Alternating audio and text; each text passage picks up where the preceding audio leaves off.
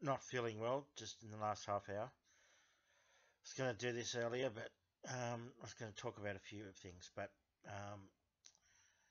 had a little bit of an incident with that Samantha Kutner woman. I said before, made a mistake. I said she was quite a nice person, but she's very vicious to me. Yesterday, just very aggressive out of the thing. You can read the Facebook little interaction. She went sort of crazy on me, and I gave her the crazy back because I can. Once I flick that switch, you're gonna cop the full blast. I can turn that right up to 11. But she's nuts. She's completely out of her mind. Another complete maniac, and so I was wrong about her. There's something a bit wrong. Making all sorts of wild allegations. Talking about Nazis and Q and thing. All I mentioned, and I wasn't going to mention it because I knew that sets these people off. A lot of these Antifa sort of adjacent people connected to the state. Elite media sends them off. I was going to say that, but I'm not going to self-censor because it's true. About the amount of disinformation coming from elite media, and we all know what that means. She made out she didn't know what that means. You know what? Everyone knows what, in her country, the USA, what the elite media is. Every single person knows that what that definition is. She's pretending not to know.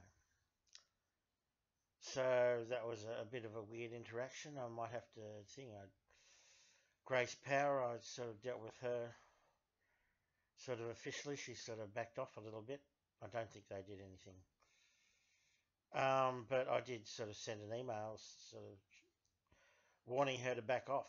And I might have to do the same with this Kutner woman. She can't sort of go defaming people, calling people Nazis to thousands of followers. So whether I do that, I don't know. But she's a nutcase.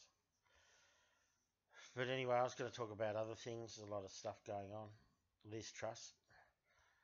Poor old Liz Truss couldn't outlast the lettuce. It's just a joke, isn't it? It's a circus, the society of the spectacle. But I don't know what's wrong with these women, what's going on with their hormones. Maybe certain pharmaceutical treatments are responsible for that, maybe. But I don't know. This woman's very aggressive.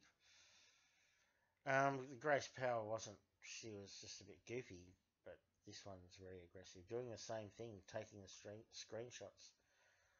Instead of talking sort of straight to you, she goes and posts everything on screenshots and makes all sorts of wild comments. But I don't know. Don't trust these people. They're connected to the US state. It could be spooks. She's fed, basically, so can't be trusted. Wouldn't trust this one one iota.